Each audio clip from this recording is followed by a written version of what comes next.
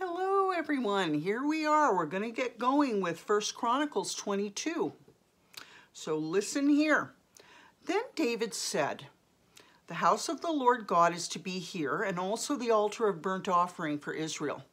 Now remember, he's not the one who's going to build it, so we need to just listen to what's going on here, okay? So David gave orders to assemble the foreigners residing in Israel, and from among them he appointed stone cutters to prepare dressed stone for the building of the house of God. He provided a large amount of iron to make nails for the doors of the gateways and for the fittings, and more bronze than could be weighed. He also provided more cedar logs than could be counted, for the Sidonians and Tyrians had brought large numbers of them to David. David said, "My son Solomon is young and inexperienced, and the house to be built for the Lord should be of great magnificence and fame and splendor in the sight of all the nations. Therefore, I'll make preparations for it." So David made extensive preparations before his death. Then he called for his son Solomon, and charged him to build a house for the Lord, the God of Israel. David said to Solomon, "My son, I had it in my heart to build a house for the name of the Lord my God. But this word of the Lord came to me. You've shed much blood and have fought many wars. You're not to build a house for my name because you've shed much blood on the earth in my sight. But you will have a son who will be a man of peace and rest, and I'll give him rest from all his enemies on every side. His name will be Solomon, and I'll grant Israel peace and quiet during his reign. He is the one who will build a house for my name. He'll be my son, and I will be his father, and I will establish the throne of his kingdom over Israel forever. Now, my son, Now, my son, the Lord be with you, and may you have success and build the house of the Lord your God as he said you would. May the Lord give you discretion and understanding when he puts you in command over Israel, so that you may keep the law of the Lord your God. Then you will have success if you're careful to observe the decrees and laws that the Lord gave Moses for Israel. Be strong and courageous. Do not be afraid or discouraged. I've taken great pains to provide for the temple of the Lord 100,000 talents of gold, 1,000,000 talents of silver, quantities of bronze and iron too great to be weighed, and wood and stone. And you may add to them. You have many workers, stone cutters, masons, carpenters, as well as those skilled in every kind of work in gold and silver, bronze and iron, craftsmen beyond number. Now begin the work, and the Lord be with you." Then David ordered all the leaders of Israel to help his son Solomon. He said to them, "Is not the Lord your God with you? And has he not granted you rest on every side? For he's given the inhabitants of the land into my hands, and the land is subject to the Lord and to his people. Now devote your heart and soul to seeking the Lord your God. Begin to build the sanctuary of the Lord God, so that you may bring the ark of the covenant of the Lord and the sacred articles belonging to God into the temple that will be built for the name of the Lord." All right. 23. When David was old and full of years, he made his son Solomon king over Israel. He also gathered together all the leaders of Israel, as well as the priests and Levites. The Levites, 30 years old or more, were counted, and the total number was 38,000. David said, "Of these, 24,000 are to be in charge of the work of the temple of the Lord, and 6,000 to be officials and judges. 4,000 are to be gatekeepers, and 4,000 are to praise the Lord with the musical instruments I've provided for that purpose." David separated the Levites into divisions corresponding to the sons of Levi: Gershon, Kohath, and Merari. Gershonites, belonging to the Gershonites, Laden and Shammai. The sons of Laden: Jehiel the first, Zetham and Joel, 3 in all. The sons of Shammai: Shelomoth, Haziel, and Haran, 3 in all. These were the heads of the family of Laden. And the sons of Shammai, Jahath, Ziza, Jeush, and Beriah. These were the sons of Shammai, 4 in all. Jahath was the first, and Ziza was the second, but Jeush and Beriah did not have many sons. So they were counted as one family with one assignment. The sons of Kohath, Amram, Ishar, Hebron, and Uzziel, 4 in all. The sons of Amram, Aaron and Moses. Aaron was set apart, he and his descendants forever, to consecrate the most holy things, to offer sacrifices before the Lord, to minister before him, and to pronounce blessings in his name forever. The sons of Moses, the man of God, were counted as part of the tribe of Levi. The sons of Moses, Gershom and Eleazar. The descendants of Gershom, Shubael was the first. The descendants of Eleazar, Rehabiah was the first. Eleazar had no other sons, but the sons of Rehabiah were very numerous. The sons of Izhar, Shelomith was the first. The sons of Hebron, Jeriah the first, Amariah the second, Jehaziel the third, and Jekameam the fourth. The sons of Uzziel, Micah the first, and Ishiah the second. Merarites, the sons of Merari, Mali and Mushi. The sons of Mali, Eleazar and Kish. Eleazar died without having sons. He only had daughters.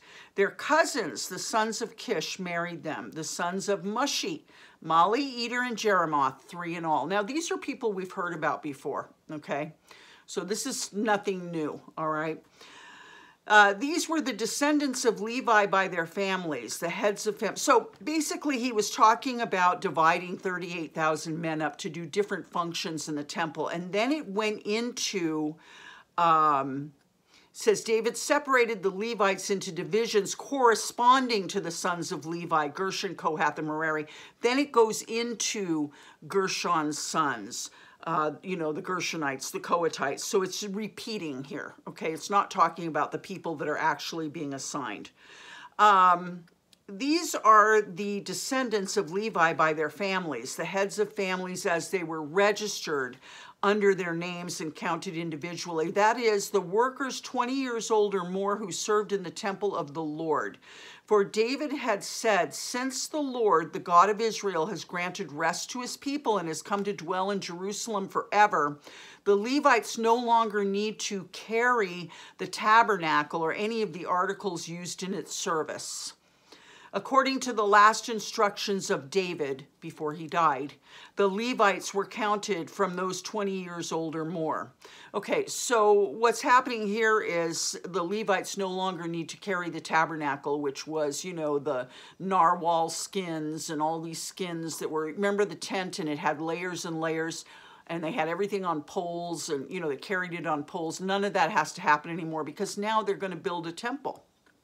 The duty of the Levites was to help Aaron's descendants in the service of the temple of the Lord, to be in charge of the courtyards, the side rooms, the purification of all sacred things, and the performance of other duties at the house of God. They were in charge of the bread set out on the table, the special flour for the grain offerings, the thin loaves made without yeast, the baking and the mixing and all the measurements of quantity and size. They were also to stand every morning to thank and praise the Lord. They were to do the same thing in the evening. And whenever burnt offerings were presented to the Lord on the Sabbaths, at the new moon feasts, and at the appointed festivals. So they were morning and night on Sabbaths and festivals. They were to come and thank the Lord in the morning and the evening. As well as every morning and every evening, as well as these festivals and Sabbaths. They were to serve before the Lord regularly in the proper number and in the way prescribed for them. And so the Levites carried out their responsibilities for the tent of meeting and for the holy place, and under their relatives, the descendants of Aaron, for the service of the temple of the Lord. Okay, so I know that it was a little difficult for me because they started listing the people like Moses and Aaron. It's like, wait a minute, they're not here. Sometimes when I'm reading it, it's harder for me to understand. And then when I go back and I listen to myself read it, I'm like, oh, I get it. So you guys may get it more than I get it, but they were showing us the original tribes, and now they're talking about how the descendants of those Levites, those tribes are going, or the Levites, are going to be taking care of the temple. So their duties are the same, they just don't have to carry a tabernacle around anymore. Okay? Maybe they're the same. It might be a little more formal now that there's a big, beautiful temple. These were the divisions, this is 24. These were the divisions of the descendants of Aaron. The sons of Aaron were Nadab, Abihu, Eleazar, and Ithamar. But Nadab and Abihu died before their father did, and they had no sons. So Eleazar and Ithamar served as the priests, and we remember that because they brought the first two sons brought strange fire and put it on the altar, and the Lord said, bye-bye, out of the gene pool. With the help, so the second sons, Eleazar and Ithamar, served as the priests. With the help of Zadok, a descendant of Eleazar, and Ahimelech, a descendant of Ithamar, David separated them into divisions for their appointed order of ministering. A larger number of leaders. You know, I just want to say one thing. It probably would be very important for David to know who he's looking at and where they come from. Okay, so that most likely is why we're hearing about, you know, the past and now the present in David's time, because, you know, he's dealing with these descendants now, and so it probably is important to know whose descendants are what and where, okay? Or maybe it's more familiar to him and he just knows it because they've all grown up. You know what I'm trying to say? They've all been in a group for so long, I guess. You know, like as the generations go on, maybe not with the Jewish people, but you know how like with us, as the generations go on, we sort of lose our family trees. I think that the fact that they're listing them here shows you that that wasn't happening in Israel. They weren't losing their family trees, okay, or forgetting about them, or, okay, they're honored. All right. A larger number of leaders were found among Eleazar's descendants. So see, once again, he knows these are Eleazar's descendants, and there was a larger number of leaders found among them. Than among Ithamar's, so more from Eleazar than Ithamar, and they were divided accordingly, 16 heads of families from Eleazar's descendants and 8 heads of families from Ithamar's descendants. They divided them impartially by casting lots, for there were officials of the sanctuary and officials of God among the descendants of both Eleazar and Ithamar. Okay, so doesn't seem like anything's forgotten here amongst the Jews. The scribe Shemaiah, son of Nethanel, a Levite, recorded their names in the presence of the king and of the officials. Zadok the priest, Ahimelech, son of Abiathar, and the heads of the families of the priests and of the Levites, one family being taken from Eleazar and then one from Ithamar. The first lot fell to Jehoiarib, the second to Jediah, the third to Haram, the fourth to Sorim, the fifth to Malchijah, the sixth to Mijamin, the seventh to Hakaz, the eighth to Abijah, the ninth to Jeshua, the 10th to Shechaniah, the 11th to Eliashib, the 12th to Jachim, the 13th to Huppah, Huppah, the 14th to Jeshabeab, the 15th to Bilgah, the 16th to Immer, the 17th to Hezer, the 18th to Hapazez, the 19th to Pethahiah, the 20th to Jehezkel, the 21st to Jachin, the 22nd to Gamul, Gamul, the 23rd to Deliah, and the 24th to Mosiah. This was their appointed order of ministering when they entered the temple of the Lord, according to the regulations prescribed for them by their ancestor Aaron, as the Lord, the God of Israel, had commanded him. Okay, so they're sticking with tradition is what I'm getting from this. There's a lot of tradition in here. And I'm wondering if that was going back and forth between Eleazar and then Ithamar. It says here, the scribe Shemaiah recorded their names in the presence of the king and of the officials. Zadok the priest, Ahimelech son of Abiathar, and the heads of families of the priests and of the Levites, one family being taken from Eleazar, and then one from Ithamar. So maybe it's going back and forth when it says the first lot fell to Jehoiarib. I don't know. I don't want to try to get in there and figure it out. All right. As for the rest of the descendants of Levi, from the sons of Amram, Shubael, from the sons of Shubael, Jediah. As for Rehabiah from his sons, Ishiah was the first. From the Israelites, Shelamoth. From the sons of Shelamoth, Jahath. The sons of Hebron, Jeriah the first, Amariah the second, Jahaziel the third, and Jekameam the fourth. The son of Uzziel, Micah. From the sons of Micah, Shamir. The brother of Micah, Ishiah. From the sons of Ishiah, Zechariah. The sons of Merari, Mali, and Mushi. The sons of Josiah, Beno, B-E-N-O. The sons of Merari, from Josiah, Beno, Shoham, Zachar, and Ibri. From Mali, Eleazar, who had no sons. From Kish, the son of Kish, Jeremiel. And the sons of Mushi, Mali, Eder, and Jeremoth. These were the Levites according to their families. They also cast lots, just as their relatives, the descendants of Aaron, did in the presence of King David and of Zadok, Ahimelech, and the heads of the families of the priests and of the Levites.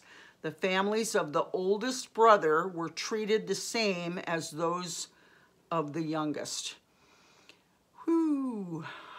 Okay, I sort of get all that, okay? You know, we see that it's a chronology, it's a chronicle. I think, you know, if we could see it acted out in front of us, it would probably make more sense. But I think it's just a listing of descendants with a rank and file, you know, who's got the rank and who doesn't. And that's it. I'll see you tomorrow for 1 Chronicles 25. If there is such a book, we'll find out. I love you very much. You have a good evening, and I'll see you then. Bye-bye.